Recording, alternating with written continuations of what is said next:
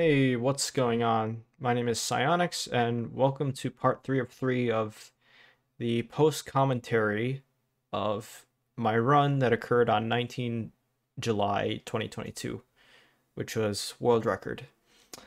We have just defeated the lunatic cultist, which prompted the pillars to spawn. So now I gotta deal with pillars with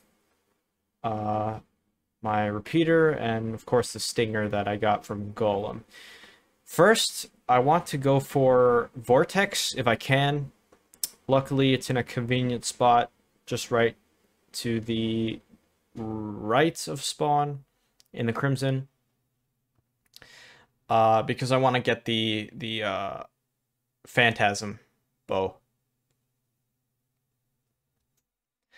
Here I kind of dig myself a little, I guess, dugout with one with a 1 block wide gap, so I could just shoot the enemies from above.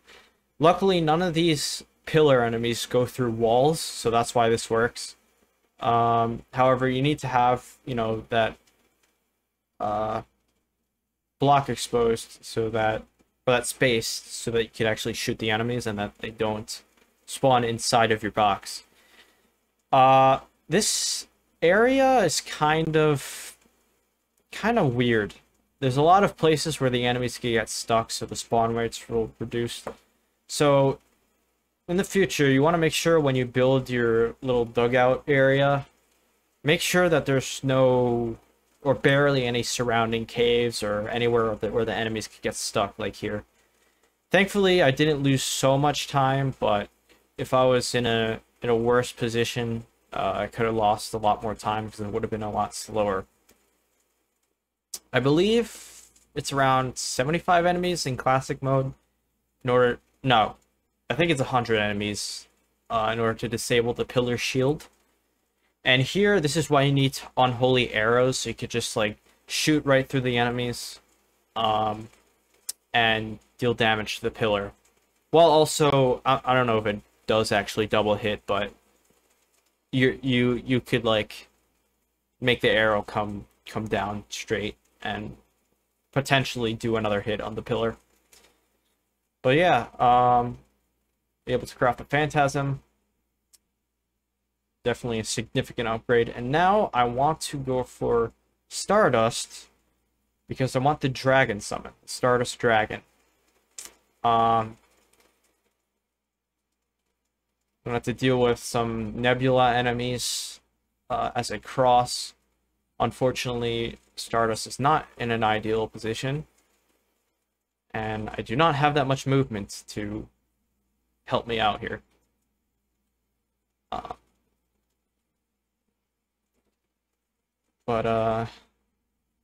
Yeah.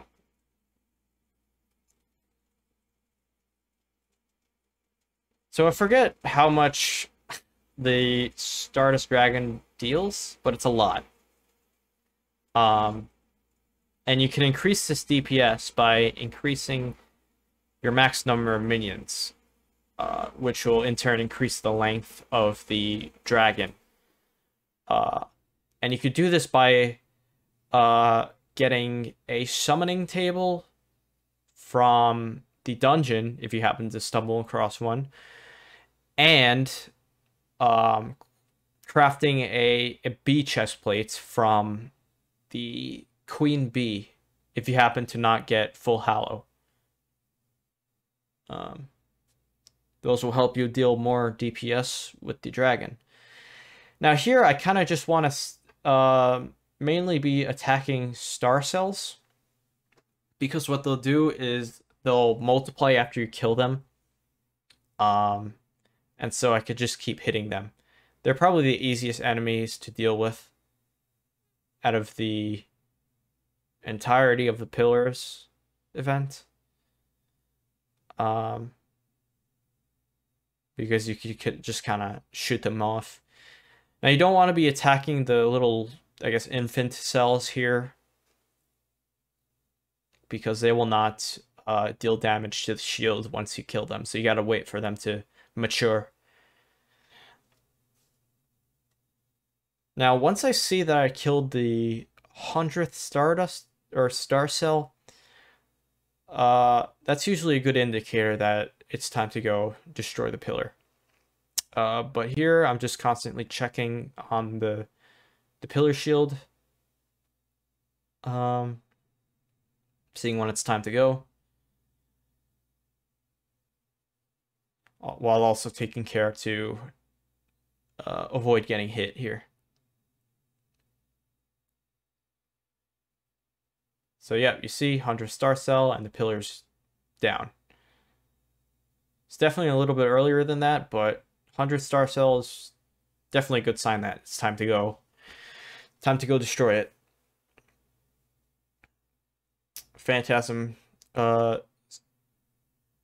doing wonders for the DPS here. So very good. Ancient Manipulator, don't forget to pick that up. Make sure your inventory is clear before the cultist fight so you actually pick it up. And now we're going for Solar, which is where we're going to get melee weapons from.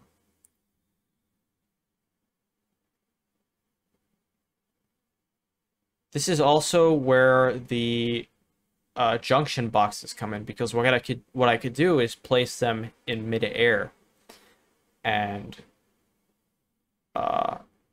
they count as an object, which means I could place platforms on them. So I'm effectively placing platforms out of mid-air. And that's convenient because I don't have to use rope and build up and, have it be a pain.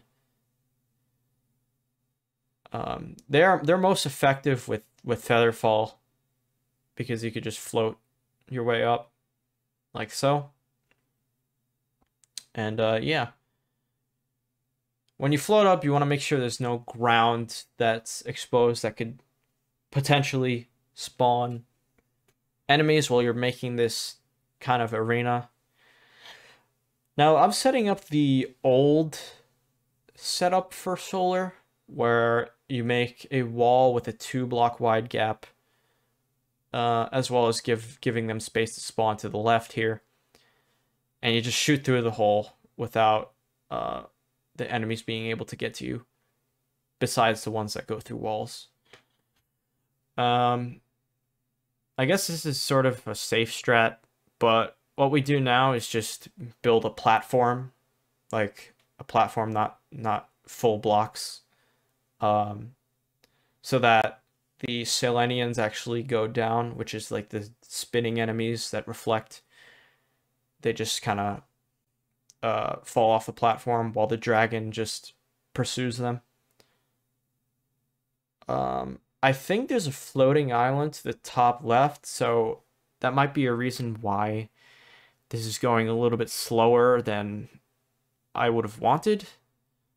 So you see here, I'm just like seeing if I can build more, give them more area to spawn so that, more blocks are off screen. I meant to do the newer setup, but I kind of forgot, probably because of nerves.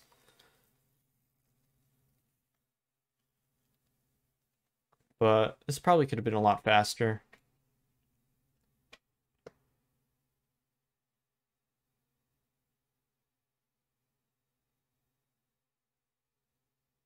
Yeah, I would have liked to have Pillar done, like, right about now. And it's only half health, the shield. Kind of just have to endure it at this point. Nothing could really do. I already have this set up here, and the floating island's in the way. If I try to get rid of it, I'm just gonna get swarmed.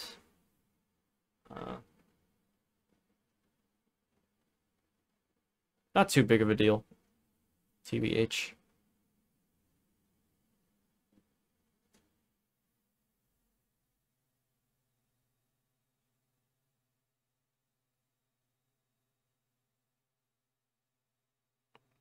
Okay, and then here I just kind of make a break for it. Destroy the pillar as fast as possible without dying, of course. Dying is a big time loss, as we all know. And here I collect the fragments.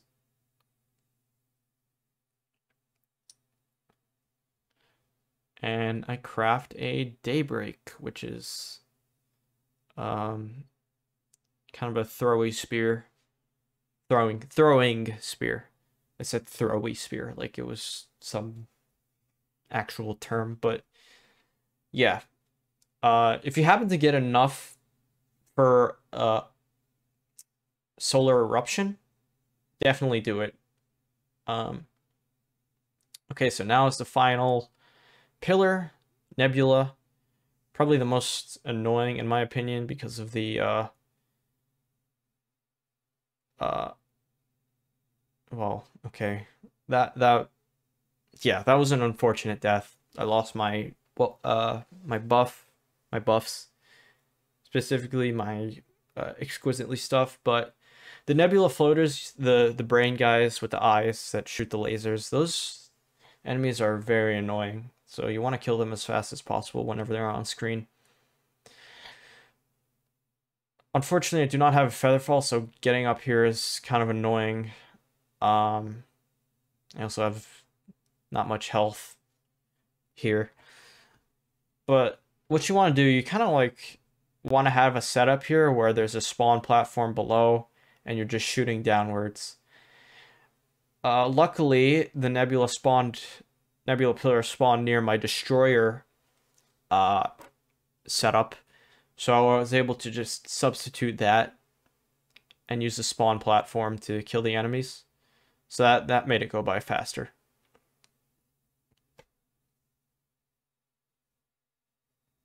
If you find that the nebula setup takes too long, then you could just like probably just YOLO the pillar and just like I guess just go in and start shooting it until they die. And then here, this is also very unfortunate. I do take another death. I wanted to, yeah, I put a little sad face. I just wanted to get the pillar down as fast as possible. I was, you know, making a break for it, I guess, or however you're supposed to say.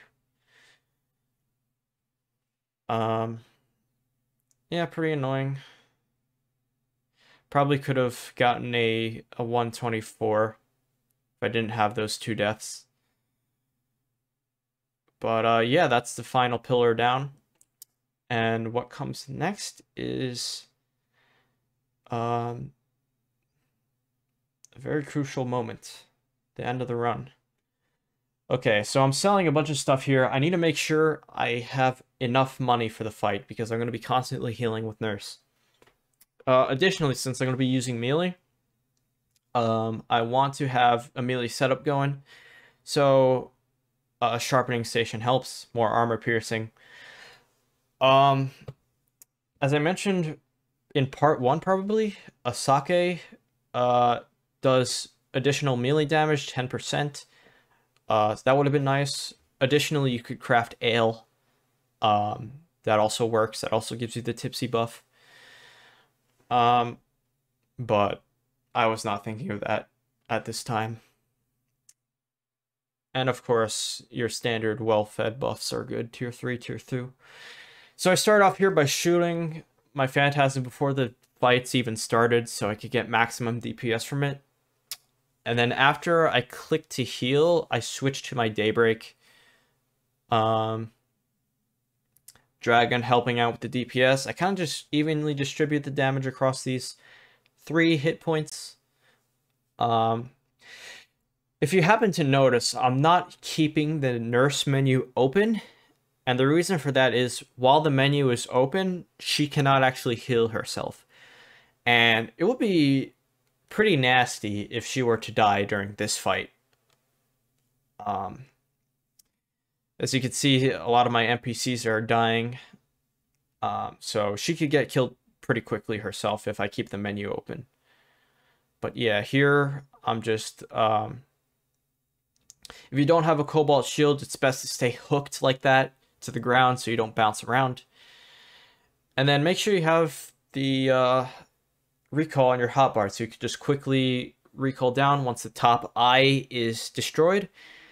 And then this is where you would use the solar eruption to just destroy the core quickly as possible. Daybreak still is a good substitute. Not as fast. Or, I don't know, it's very comparable. Taking care to heal, always keeping an eye on my health. And there we have it. It's that simple, folks. Just make sure you save your money and, you know, things like that. Yeah. Not really much else to talk about. If you have any, you know, further questions, feel free to DM me on let me pause this. Feel free to DM me on Discord. I believe my tag is Psionyx, PSIONYX, hashtag 8572. I'll put it on screen. Or just leave a comment below. Also consider joining the Terraria Speedrunners Discord. If you're interested in speedrunning yourself. But yeah, I mean that's pretty much all I got. So if you've watched all the other two parts, you're a real one. Thanks a lot. I don't know, I'm trying to think of things to say, but I don't think there's really much else. So yeah, I mean, if you've watched all three also, let me know how I did. It's kind of a first for me doing this. But yeah. And with that, I'll leave you be. So thanks a lot and have a good one.